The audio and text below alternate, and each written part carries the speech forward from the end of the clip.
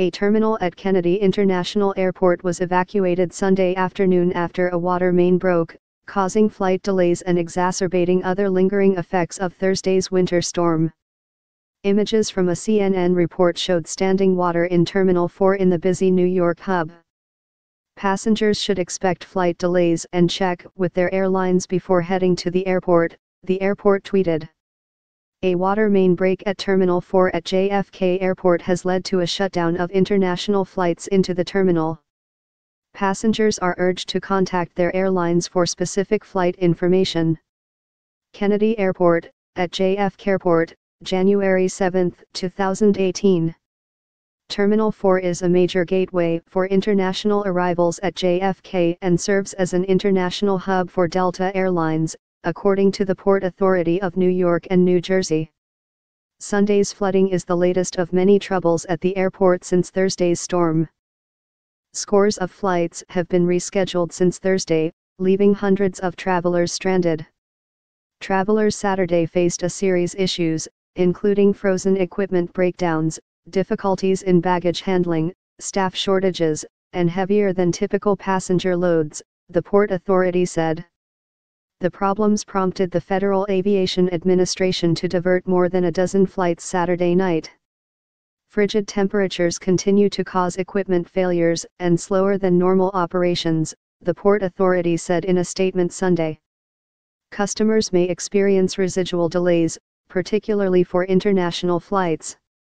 Airport spokesman Scott Ladd said the water main break occurred just before 2 p.m., the cause is being investigated. There are about 3 inches of water inside the west end of Terminal 4, Ladd said. We have maintenance crews on the scene mopping and cleaning up. The inner roadway at the arrivals area is closed due to excess water, but the outer roadway is open.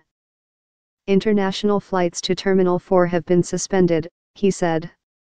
Passengers who have already arrived are being deplaned and taken to other terminals for processing.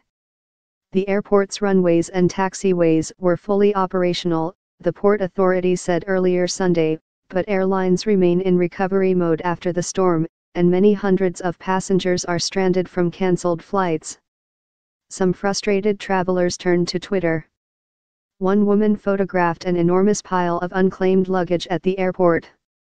The rumors are true, JFK is a nightmare, she tweeted.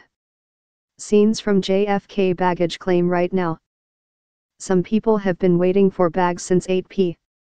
pic.twitter.com/DOACLRF81D. Caro, at Socarolini says, January 7, 2018.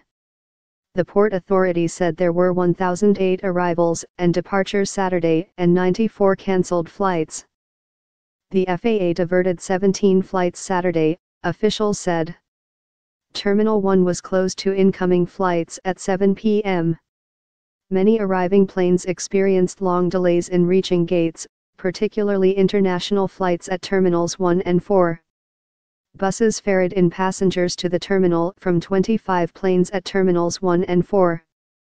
These challenges left passengers on planes for extensive periods, as the airlines and terminal operators experienced delays in getting aircraft in and out of gates, the authority said in a statement.